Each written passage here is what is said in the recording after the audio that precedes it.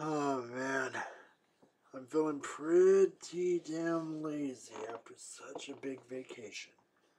Hey everyone, Icy Hot Jacob Scott here, and I'm I apologize for my absence, but I am gonna try and make this as quick as possible. I will say the first day back after a vacation always fucking sucks. So I've got 3 episodes to cover, huh? Alright, let's just get straight down to it. As little of the promos as possible, and cover all the matches as I can. Now, the first episode of WKW that I missed started off with a non-title match. Gabriel Pierce, his title is not on the line as he takes on TJ Salazar of Mexico. Now, Salazar, he has been gone for a while and he's been trying to show, hey, I'm a high flyer. I might have been brought in from the other people, but I can still fight. I can still kick ass. Well, Salazar was able to kick some ass, but when he tried to take over a shooting star, he completely whiffed, and Pierce was able to get him in with the critical buster for 1, 2, 3. Simple as that. Gabriel Pierce still does not have a contender, and he still, well, I don't know what to say. He still doesn't have a contender. I do not know who it'll be, but we're just going to have to wait and see for that. And the next match that came on was Isaac Mystery finally getting back into the ring in a one-on-one fight against Cameron Rose.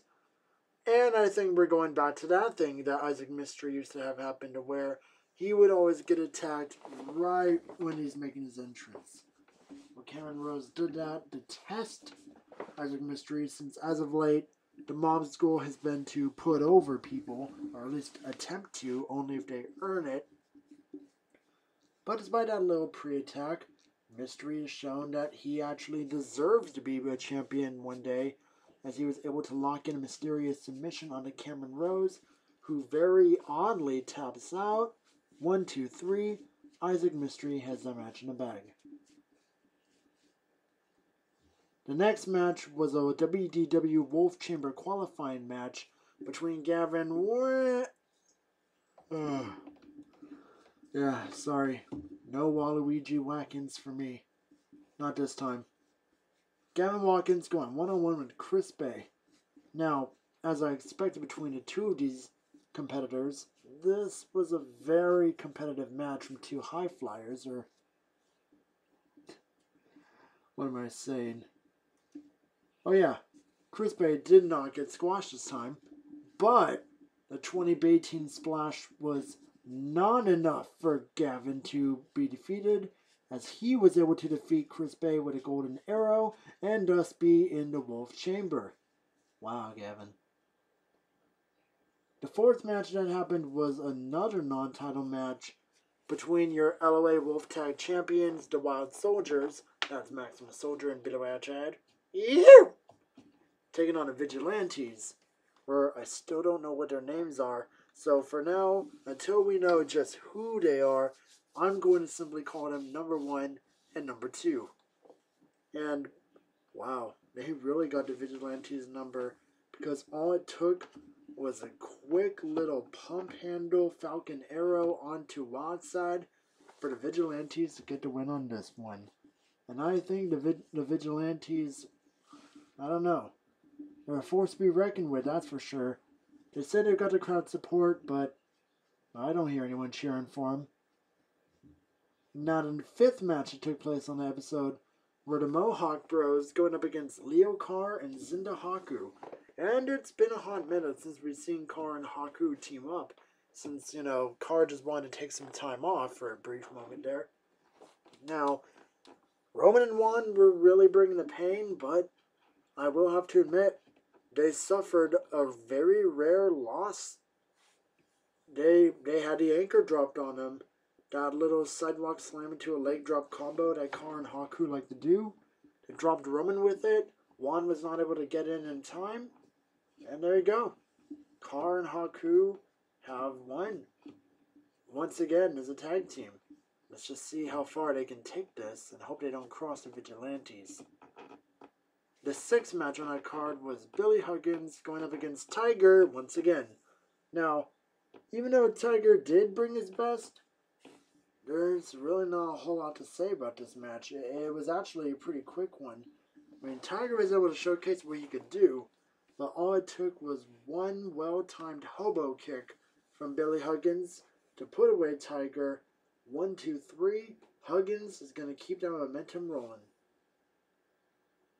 And that episode of WDW ended with Will Wildside in a non-title match against Sean Martin, your current reigning Wolfpack champion. Now, even though Will Wildside, I have to keep saying to myself, was bringing his quickness, showing what he has, what it takes to be champion, unfortunately, it wasn't enough. He went for that 450 splash of his, but Sean Martin was not only able to counter, he was able to drop Will Wildside with the beautiful makeover, and yes, that was not able to put away Will Wildside. What was, though, was a beautiful kick for the 1, 2, and the 3. No contenders for Martin. At WKW, on the other hand, after a little quick pep warm-up rally session about Mr. Davis saying how there will be 2 WKW Chamber qualifying matches, he didn't do much besides glorify WKW and demonize WDW. But then we got on to our first match, and you know, I'm starting to get sick of this matchup. Cyrus and Mustafa Ali once again. We've seen this song and dance multiple times. Ali gets his ass kicked. Cyrus hits a seppuku drop. 1, 2, 3. Granted, the finish came right after Ali got his little roll through X Factor combo countered. And that's still pretty much all. I really have nothing else, and I wish I have nothing else to say about this matchup, and I hope it's the last time they do face one another. So then we had the Elites going up against both members of the Ravagers, Jonah Barnett and Syndicate. Sterling Syndicate. That's what it was. I knew I was forgetting something. Like I said, guys, I'm 3/4 tired and 1/2 drunk after such a vacation. Anyway, Jonah Barnett has clearly been the MVP of this match. He was able to really bring it against both members of the Elite. I don't really think Syndicate really got tagged in at all until the very end. And then all Syndicate had to do was drop Jeff the Thong, with that little jumping face buster of his. 1, 2, 3. The Ravagers are really picking up the momentum, especially Jonah. Let's see where this goes. So then we had the first of 2 WKW Wolf Chamber qualifying matches between Happy Cole and Tyler Bate. Yes, the big strong boy from England decided to pay us a visit. Now, in this match, a lot of people were riding on Happy Cole to win, but as soon as the match took it to the outside, both Bate and Cole stopped doing it like the traditional way and just went full shoot fight on one another. Now, Happy Cole was able to down Tyler Bate. He slid in, but then made a mistake of sliding right back out, thus restarting the count. And in the end, that's almost what costed him. So, after beating down Bate some more, even a brutal German suplex onto the floor, he went up top and went to do an elbow drop. That spelled defeat for Happy Cole as he got dropped with the Tyler Driver 97. 1, 2, 3. Tyler Bate is now in the WKW Wolf Chamber, and Happy Cole is not so happy right now. So then the fourth match we had was Akira Tozawa going one-on-one with Cameron Rose. So, we're going to see if Cameron Rose can put over 2 people in this video. And I will say, short answer spoiler is yes. Cameron Rose was looking for his big finisher, but not only did he miss, he got dropped not with the stalling bridging German suplex, not with the drop zone senton, but with the shining wizard. That's right. Tozawa went for the Shining Wizard. He got it. 1, 2, 3. And Cameron Rose is put over another person. Good job. I mean, wow. I have to say the Mob has put over at least a quarter of the roster by this point. So then we had the second of the two WKW Chamber qualifying matches. Infamous going up against a mystery opponent who turned out to be Davey Supreme. Now, Infamous, of course, being a big, burly MMA fighter, was able to really bring the pain right onto Davey Supreme. But the new guy was able to drop Infamous with his fireman's carry TKO cutter. 1, 2, 3. Supreme is, well, supremely excited about being inside the Wolf Chamber for the very first time. So before I get to the next match, there's a promo cut between Sky Slash and Kyle Noble where they're pretty much just doing their usual pull your dukes up, come on, let me out, I'm not scared, I got courage and thing, until Sky tells Noble that, hey, you might have your vigilantes, I've got backup as well, and I've already cornered one of your men with one of my men, and now me and the other guy are going to go up against you and number one. And the other guy that Sky was talking about? Larry. Yes, that Larry. Now, this was a pretty good match, but all fell apart towards the end when Noble was able to actually drop Sky with the Noble Sacrifice, and that essentially took Sky out of the match. And then number one was able to do his pump handle Falcon Arrow onto Larry. 1, 2, and right before Sky could get in, he saw that Kyle Noble was also in the right position on the ropes, and knowing that what likely would have happened wouldn't have even mattered, Sky froze up right then and there as the ref came down with the 3 count, meaning Kyle Noble has helped his posse get yet another victory. Now, speaking of the other guy, number 2, he was on a singles match with Greg the Metalhead, who was the other person in Sky's little coalition of group against Kyle Noble and the Vigilantes. Now, these two were really bringing the pain. They were just constantly full countering out of each and every one of their big moves. And there were several times where just when you thought the number 2 was taken down, he would immediately sit up and stand like The Undertaker. And he did this multiple times, to a point where Greg had to pull the ultimate of last-ditch efforts, but then again at the same time, it automatically results in a reverse decision. Yes, I'm talking about that combo. The powerbomb into the Boston Crab combo, the combo which is downright banned.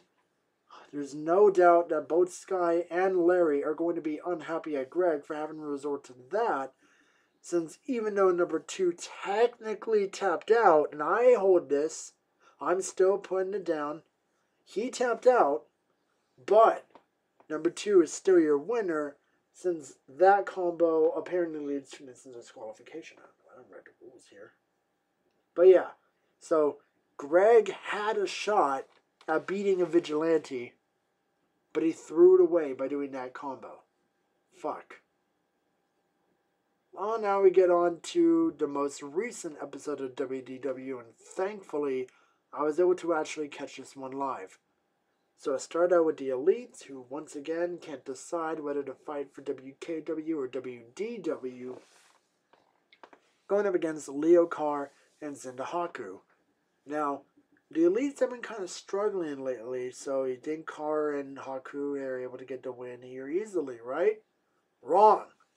Terry was able to take out Haku on the outside, which leveraged Justin Thom to hit a brutal rising knee into Leo Carr's jaw, and the Elites walk away with a victory after a rare solo finisher from Jeff Statham.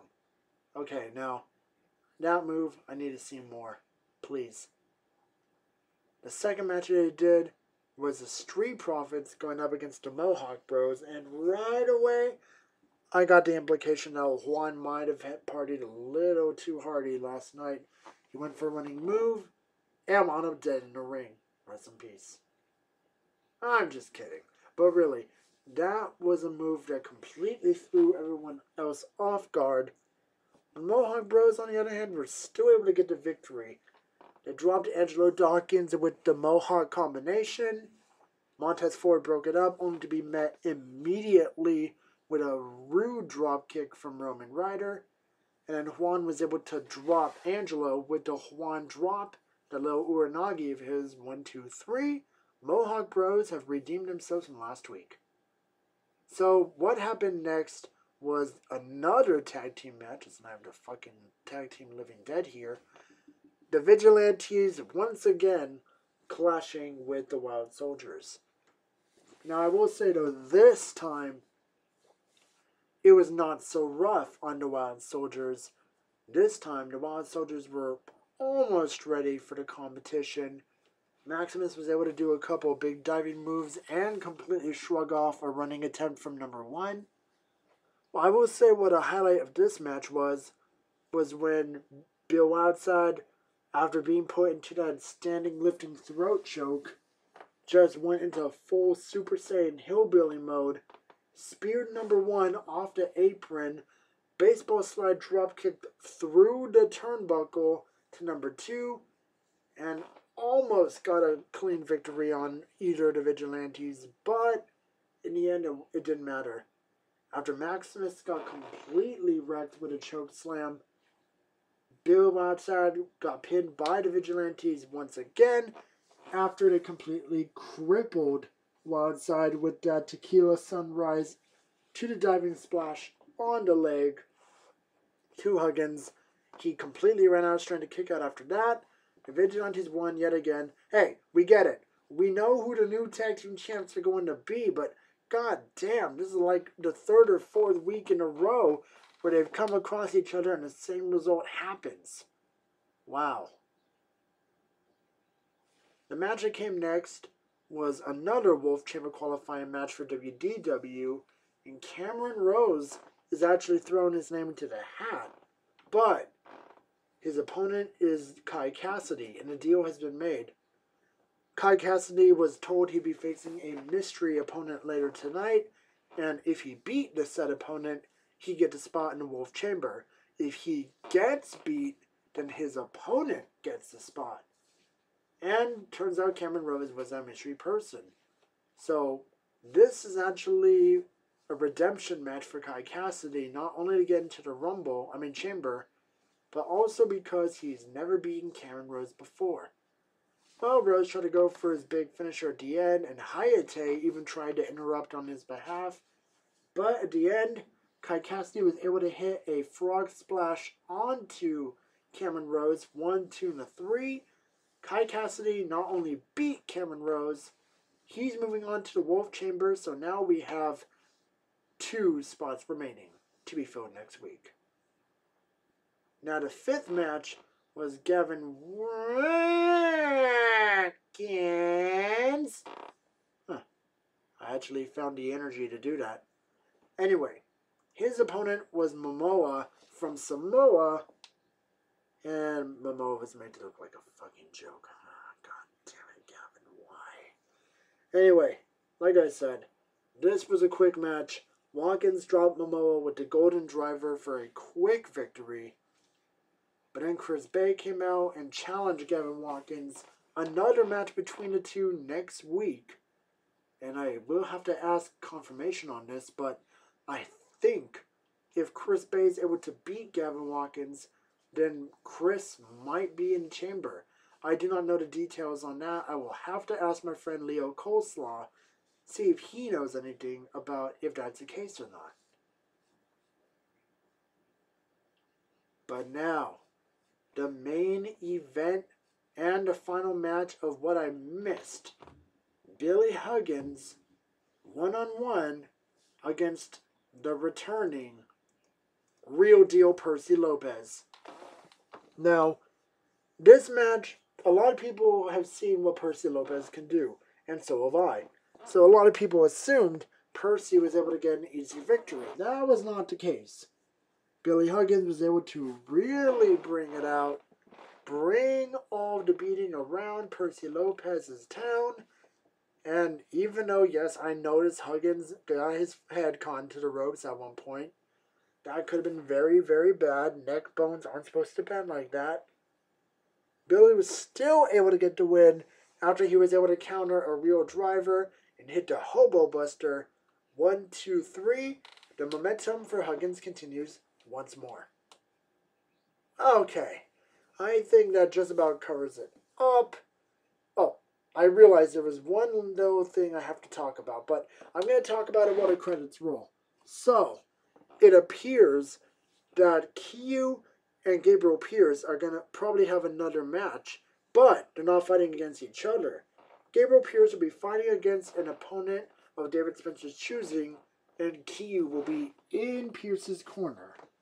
I wonder what that'll lead to. Wonder if Sanchez will return and get involved. I don't know. Anyway, that's the recap. This is Icy Hot Jacob Scott saying feel the fire, fear the cold. Most importantly, have a good night.